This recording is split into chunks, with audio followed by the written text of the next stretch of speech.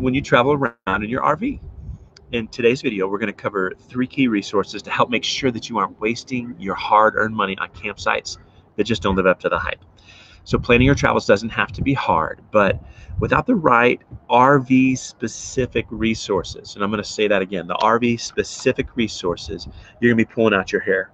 My hair is in the moving to Jesus stage, as Amy likes to call it right now, but you're going to be pulling your hair straight out of your head. So living on a budget is really important, and knowing how you're going to spend your money, or actually a better thing to say would be knowing how to stop spending your money, is going to be a key to making life in an RV successful.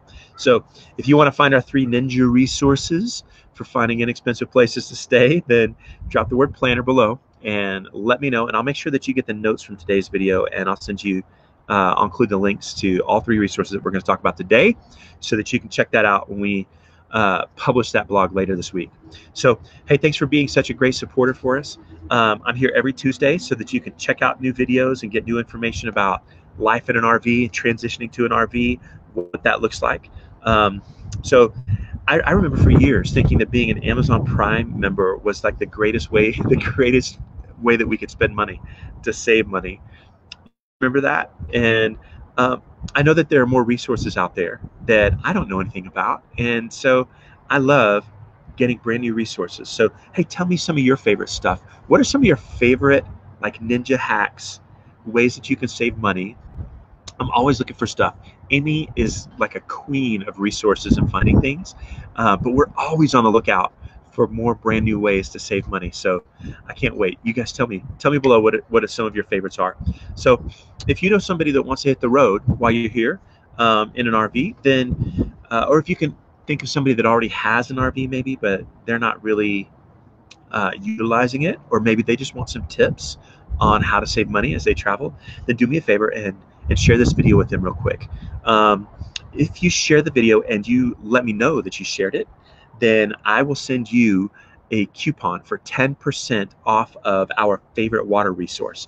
If you have spent as much time as we have in different RV parks around the country, different places that we've traveled, you know that water can be a pretty tricky thing. And so we want to make sure that you get the best quality water. If you've ever followed RV families on Instagram or any other places, then for sure you've seen this resource, because it's just such a great tool for RV families. So or it would help me out if you would just click the button below, the like button, give me a thumbs up. I know it's less commitment, but it still really helps me get the word out, because it makes people think this is a good video and that people like what's going on here. So please drop that below. So to get the notes again when we publish it later, then just drop the word planner below, and I'll make sure that you get that. So 3 resources. Before we do that, if we haven't met yet, my name's Jim Miller. I help families have a clear path to smoothly transition their lives into the RV that's perfect for their family, so that they can live a dream they never thought, whether it's for 14 days or for 14 months. So I do this through my signature M.A.P.S method. I walk people through all of the steps that they need in order to take their next adventure on the road. So I'm used to speaking in front of people also, so I'm not used to speaking on a camera like this, and I love feedback. So if you just drop me some comments or your thoughts, and as you hear something that you like, just drop me a hashtag yes below, and it would make a world of difference for me. I appreciate it. So we all like to travel, but we don't like to spend money. Maybe we enjoy spending money, but we enjoy saving money even more. And today we're going to talk about how to save money and still have amazing experiences in your RV. Because I know that you can have good and bad experiences. We've had some, oh my gosh, if I could tell you some stories right now, I could take some time and tell you some stories, but I'm not going to. There are some parks, some places that we have stayed that we didn't feel safe. There are some places that we stayed that sleep was really difficult. There's some places that we've stayed that have been just really tough. And so we are all about finding good resources to find good places to stay on the cheap. It's a big deal. And so today, 3 of those resources for you. Are you ready? You ready to go with me here? All right. The first one that we're going to talk about is a little thing that we like to call, actually, they call Boondockers Welcome. Boondockers Welcome. So let me see. I'm trying to play with some of this stuff here. Oh, look at all this fancy stuff going on. Fancy. I'm really high class. You can tell, can't you? so this is the wrong one. You know what? Let's skip to it. So this is one that we call, or they call Harvest Host, and Harvest Host is a fantastic resource. It is RV camping at you can just see it right here on the screen. It says RV camping at 1,240 plus wineries, breweries, farms, and more all over the country. They invite self-contained RVers to stay overnight for free at these different places. One of our first traveling experiences was actually a Harvest Host. We were driving through West Texas, and there's not a lot of great places to stay in West Texas. But as we were traveling through West Texas, Amy, Resource Queen, found a place that was a free spot for us to park that would provide safety and shelter and a spot for us to park. And we pulled up to it, and it was this place called Hangar 25. And it's an air museum that has airplanes all the way from the fuselage of a B-2 bomber to you name it. They had tons of different airplanes all through there. And in Harvest Host, one of the great things is that you pay a small fee, a yearly annual fee. And then when you sign up for them, they give you access to their database of places to stay. And all you have to do is go find where you're going to stay, and then you click on the location of the place that is the host, and then you get in touch with them and just let them know that you're coming. And most of these Harvest Hosts have plenty of access for people, and it's easy for you to get in there. But there are some of them that are a little bit more limited on the space, and so just make sure that you call ahead and make your plans, and they'll tell you in the description of the place how far in advance you can plan, and also the amount of time that they need in order to be set up for you. Because these are businesses. Most of these places are businesses. And so you show up, and all they ask you to do, they don't ask you to pay a fee. They just ask you to go and experience the place. And so the next morning we woke up and we went to this museum. We literally walked around the building and went into a museum and spent several hours inside this incredible museum looking at all these airplanes. We've also stayed at wineries, and you go stay at a winery and you just go do a wine tasting with them. We have found some amazing wineries all over the country, and some of our favorite wine that we've ever had has been at some of these Harvest Hosts that we've stayed at. They've got breweries. There's a Colorado brewery that we stayed at that was the only brewery in the country that grows the crop and then turns it into beer. So they do everything from growing it to turning it into a beer all on site right there. It was amazing. Sat down with the owners of this place and just had a great conversation with them. We actually stayed at a winery in Arizona that is owned by the man that was the director of Free Willy 2. Who knew?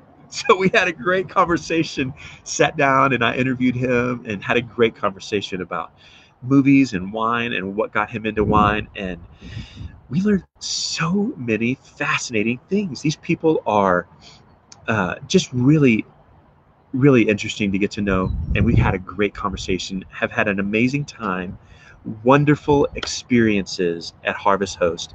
We can't recommend them enough. And so please use Harvest Host. Like I said, there's a fee that you pay at the beginning of the year, at the beginning of your year of membership, and then you get access to their database of all these places that you can go and stay. Fantastic resource. Please look them up and try them. All right, so the first one, Harvest Host. Second one that we're going to look at is a place that I mentioned. I kind of gave it away there just a second ago, but it's a place called Boondockers Welcome. Let's see if I can find this one right. There it is. Boondockers Welcome. All right, so this one, So Boondockers Welcome, the way they describe themselves is free overnight parking on private property, make new friends, and sleep soundly. Does that sound like a win? Yeah. Now, Boondockers Welcome is a little different. Whereas Harvest Host is businesses that are welcoming you to come and stay with them, Boondockers Welcome is actually people with a house that have space for you to come and park on their property.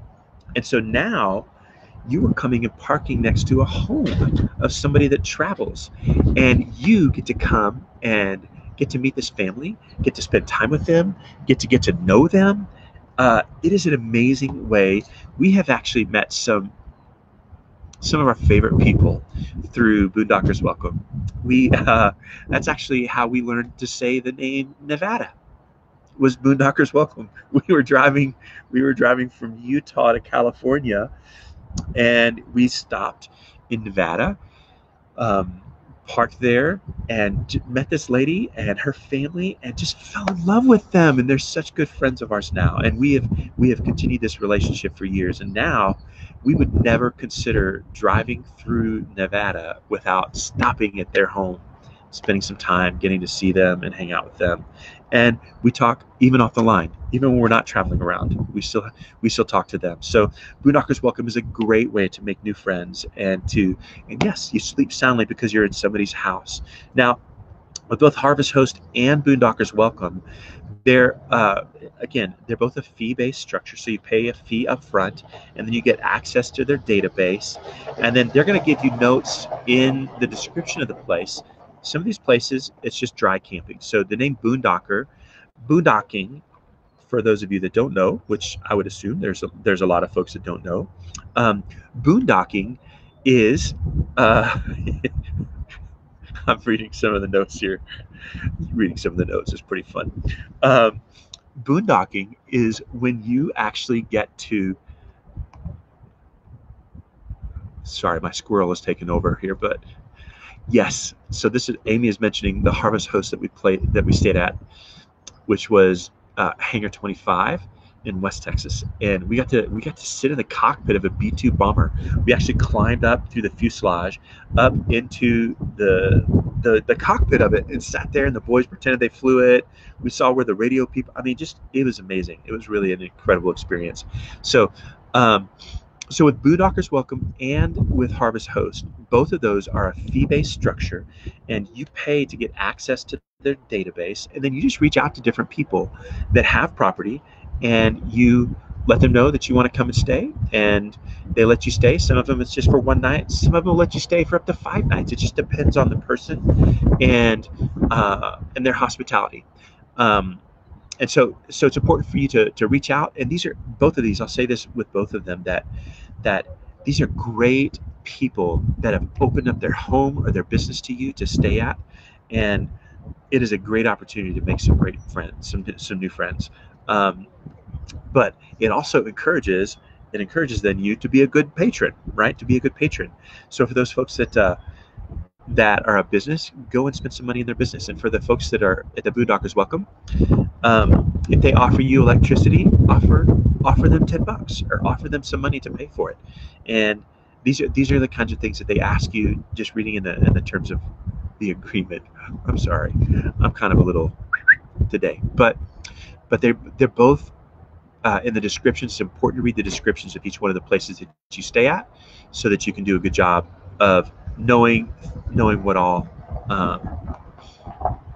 Knowing the expectations, so that the expectations are set there. All right, so we've talked about Boondockers Welcome, we've talked about Harvest Host, and now we're going to talk about the best RV trip planner. This is something called RV Trip Wizard. Now with RV Trip Wizard is different from Boondockers Welcome and from Harvest Host, in that this is more of a full service planner. Think of it as like a Google Maps for your RV. Now, here are the kinds of things that they offer in RV Trip Wizard. So RV Trip Wizard has a database of all the places that you can stay. So when you go to a city, they're going to list out all the different RV places that you could stay, whether it's a campground or a Walmart or a Cracker Barrel, uh, whether it's a state park or a national park. They're going to have all of those listed and categorized for you, and then they're going to tell you what to expect for that particular place. They're going to give you an idea about cost, about amenities. Um, they're going to tell you the phone. I mean, it is your resource to go to for when you are trying to plan your trip. Now, where it takes it to the next level is that it is a paid site. Where it takes it to the next level, though, is the fact that it offers you a phone option. So you can put it on your phone, and now when you're traveling, you can actually plan your route through the planner. So instead of just giving you access to the different places that you can stay, now you have access to a GPS, and it will help you plan your trip, plan where you're going to go and how you're going to get there. So it even down to giving you the opportunity to put in. So we have added in the height of the RV, the length of the RV, our total length, our weight, because in a lot of parts of the country there are some bridges that are low bridges. Man, I could tell you some stories about that too. So there are some places that are low bridges that are listed on the navigation, but you won't find those on Google Maps. And so now with RV Trip Wizard, it has actually put that into its database so that it knows now the height of your RV and then the height of the bridge, and it'll tell you whether you're going to be able to get through that road or not. And then it will automatically detour you around some of those problems that you might run into otherwise. And so this would have been super handy for us when we were driving in Virginia, and we came around a turn to a 10-foot tall bridge, and the RV is 13 and a half feet tall. In rush hour traffic, we're sitting there on a 2-lane road getting honked at. It was not a good experience for us. So RV Trip Wizard would have really helped that out because it would have detoured around us that concern. And so it is a full featured planner. It will also let you even put in the size of your fuel tank, and then what your mileage is. So it'll give you an idea then of how far you can drive before you want to start to look for a gas station. Isn't that cool too? So it'll help you plan out even those details of your route. And then it also has a feature in there that it will allow you to do. Yeah, Amy says, warning, do not rely on Google Maps for RV travel. Trust me in this one. Yes, you can trust us on this one. That is for absolutely sure. And so with RV Trip Wizard, it allows you then to even go into the details of the budgeting. So now that it knows how far you're going, and then you can plug in what the price of gas is, and it knows your gas mileage, and it knows how much the RV campsites are, and it knows how long you're staying at those things because you put all that in there. Now it plans out that route and gives you an estimated budget, what you should expect to spend while you're on that trip. Isn't that amazing? Isn't that just an incredible resource to have? And so what we're going to do is this is a fantastic resource, and we really highly recommend it for all of our traveling friends. And we're gonna so we'll make sure that you know how to get signed up for that, so that you can get registered and get a good deal on it when you do that. But so traveling in an RV, it doesn't have to be hard. The planning process doesn't have to be difficult, and it doesn't have to be overly expensive. And using some of these resources, the Boondockers Welcome, the Harvest Host, the RV Trip Wizard, using these resources, you now have the ability to budget in a way that is incredibly friendly. With the resources of Harvest Host and Boondockers Welcome together, you can now plan your trip and find sites along the way that are going to be free or low-cost sites, and are going to give you experiences that are going to be remarkable. And so highly encourage you to check out those, and to check out RV Trip Wizard, and to look at how it is that you can utilize these as resources. Now I have an affiliate link for some of these things, Doesn't cost you anything. It may save you a little bit. And I'm going to drop some of these links in here for you guys in a little while so that you can come back and check it out. We'll also have those in the notes that we come up with afterwards. So this blog is going to go live later this week. We're going to put it up on Friday is typically when we get our blogs up. And so you can go and you can check out our blog notes, and we'll include all these resources in our affiliate links where you can go and you can save money. We'll get a very little bit of kickback, but you're going to save money and you'll get a little bit of a better deal than you might have been able to get if you had just gone to the website to sign up. But highly encourage you to check these out. Now, thank you so much for sticking with me and being around. I really appreciate it. Again, my name's Jim Miller. I help families transition into the RV of their dreams so that they can live their dream on the road, whether it's for 14 days or 14 months, using my signature M.A.P.S method. And so if you have questions about that, about life on the road, then please check out the exploretheunseen.com. Follow us on our Facebook page and make sure that you're getting updates. Just click that bell so that you get updates when we go live each week, every Tuesday at 11 o'clock. So thank you guys. I appreciate you all, and I hope you have a great day. We'll talk to you soon.